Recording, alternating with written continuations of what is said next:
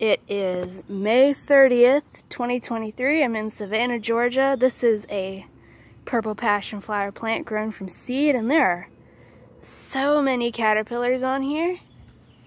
So many. So, let me turn this brightness up okay, the brightness is up all the way, but I can barely see. This one I have not seen before. So I actually don't know which species this one is. It's red with black horizontal stripes that have white spots. So that's new to me. And then this, if I can get the camera to focus, this orange one is a Gulf fritillary. All the orange ones are Gulf fritillaries, so there's 4 more. But there's a dead bee. I think that's a dead bee stuck in the flower. Yeah, I think that's dead. I don't know. Oh, okay. So there's another one of the red ones with the spots. So there's another Gulf fritillary, 2 more, another, and another, and so many.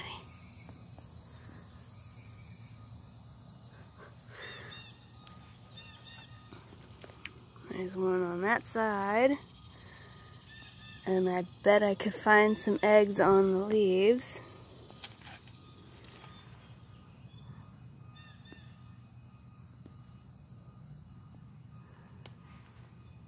Ooh, some long-legged flies.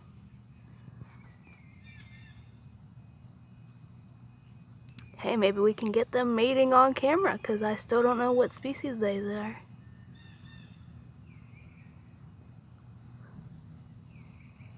Is this how flies flirt? I don't know.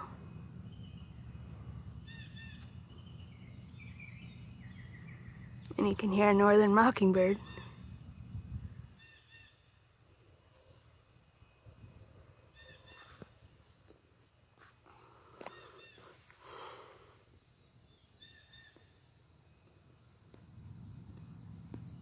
Come on, camera.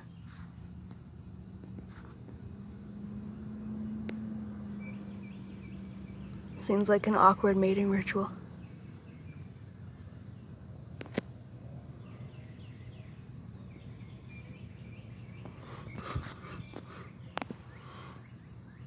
Let's see how close I can get the camera.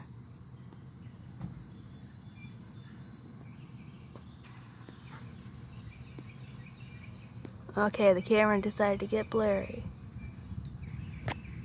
So this is just a video about flies now.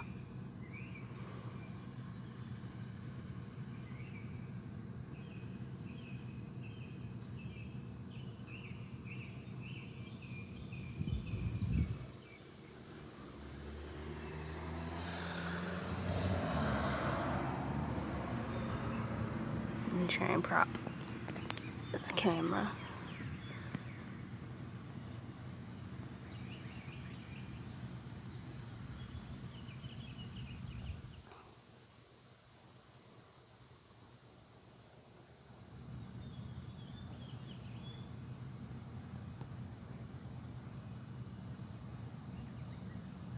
So this is just going to be a fly video now, and I'm not even going to apologize.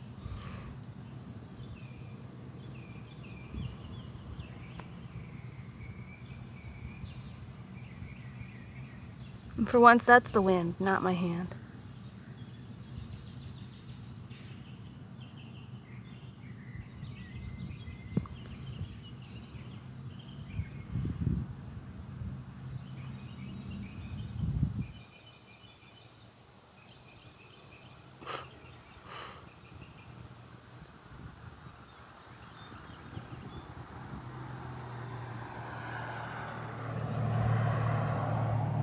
This has got to be the most boring mating ritual I've ever seen. It's just poking her.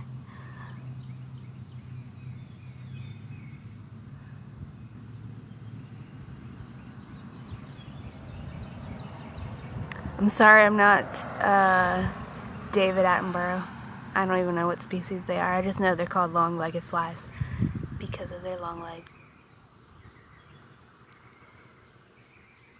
No, camera.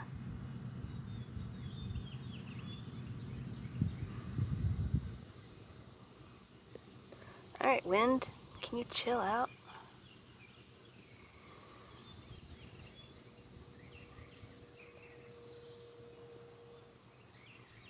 Oh, they flew off. Okay, so we can get back to the caterpillars now. So,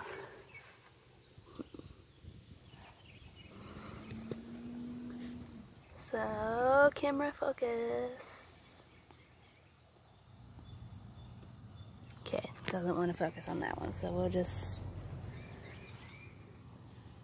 Yeah, that bee is weird. But here's these two. So these are the both Gulf fritillaries. Okay. You might not know the name of the butterfly, but if you live in Georgia, you will probably know it once you see it. So just Google Gulf fritillary, because unless an adult decides to fly up here, I'm not going to be able to show you a picture, because I don't know how you add pictures to videos. I hear some tree frogs now. And this is a purple passion flower plant, like I said. They have 3-lobed leaves, and I mean, this flower is being eaten.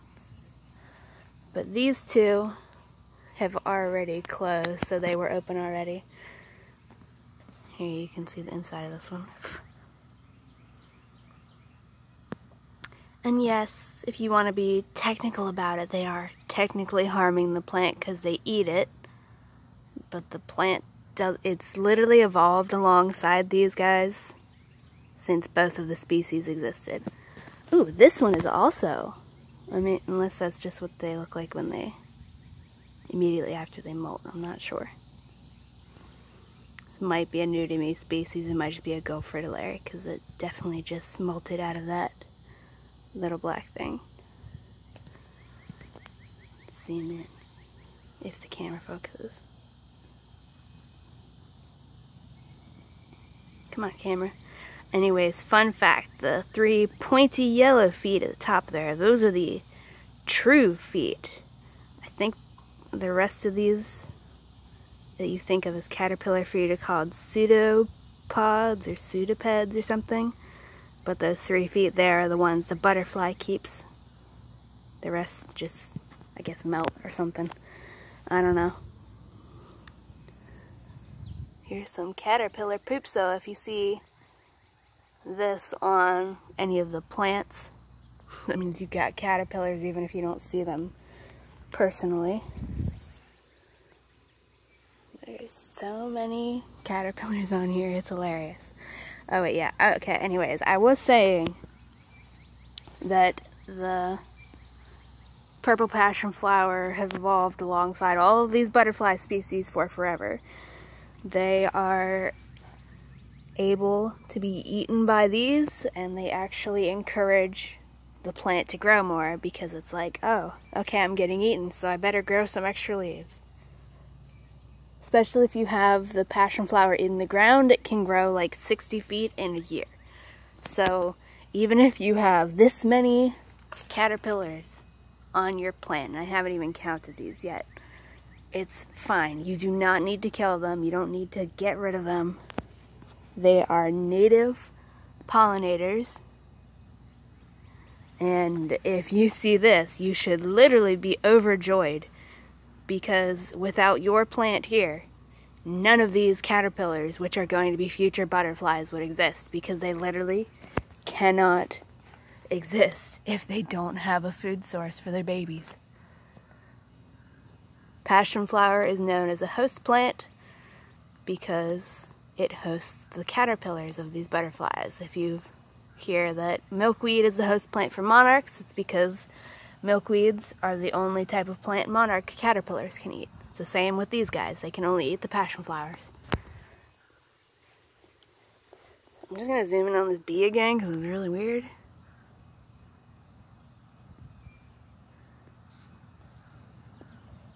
Pretty sure that's an American bumblebee, but I don't know what in the heck happened. Unless the flower suddenly closes, but I don't think it did. So that's just weird. But these caterpillars, they do have, yeah, and yes, this video is just going all over the place, and I don't care. I'm autistic and I have ADHD, and you can enjoy it or go somewhere else. Anyways, these caterpillars do have spikes, but they're not poisonous. They're not going to sting you. That is just to make them look scary for birds. Like, would you want to eat that? I don't think so. Okay, well, actually, I don't know. I assume these guys are not also poisonous, but these guys aren't. That is just to make them extremely unappetizing for birds. And yes, they are eating the flower buds and I assume the petals inside.